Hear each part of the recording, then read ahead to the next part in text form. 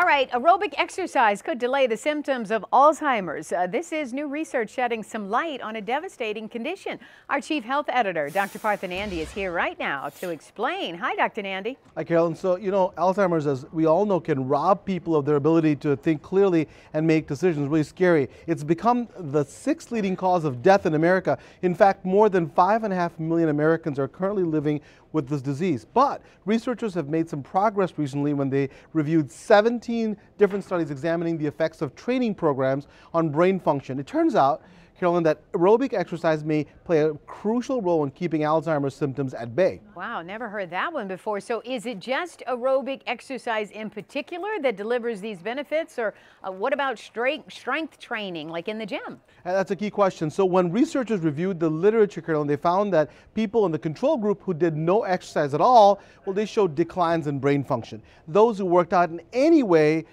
showed some small improvements. But interestingly, it was the folks who only did aerobic exercise who did the best on the test. Now, their scores went way up to 3 times higher than the people who did a combination of strength training and aerobic exercise. Really very interesting. And so my prescriptions for people who want to get this aerobic exercise, number one, make sure you get your heart pumping a few times a week with some sort of aerobic exercise. Secondly, limit your intake of sugar and saturated fat, really important. Make sure you get plenty of fruits and veggies and whole grains.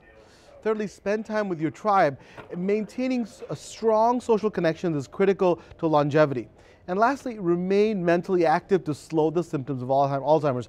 I tell all my patients that. Wow, really, really important. So, Dr. Nandi, how much exercise should people get, especially over the age of 65, every week? A lot of my older patients ask that because they're not quite sure. The World Health Organization recommends 2.5 hours per week of moderate exercise, like walking, and 75 minutes per week of vigorous aerobic exercise. It also recommends that people over 65 perform some muscle strengthening exercise at least 2 days a week. But of all these, it turns out the most important to preserve your cognitive function seems to be aerobic exercise like walking, running, or riding a bike. So if you do that, I think it'll be awesome.